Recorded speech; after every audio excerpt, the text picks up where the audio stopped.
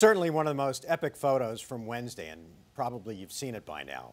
This rioter, who got all the way to Nancy Pelosi's desk, put his feet up, and then rifled through her papers. Tonight, we're learning that that man has been arrested. Richard Barnett from Arkansas, taken into custody in his home state on federal charges of entering and remaining on restricted grounds, violent entry, and theft of public property. Now, the person who took that photo was a Valley native and U of A grad, Saul Loeb.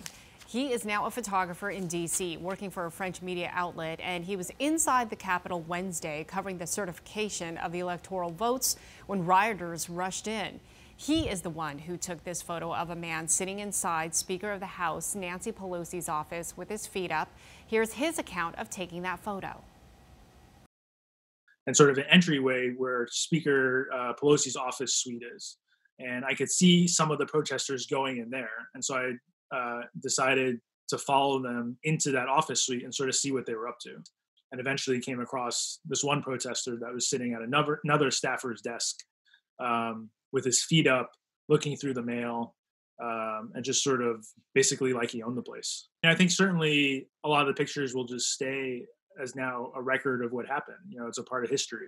And people for, decades will be looking back and remember what happened, yesterday at the Capitol. You can get the latest details on the chaos at the Capitol and what's next for Washington, D.C. on our free 12 News app.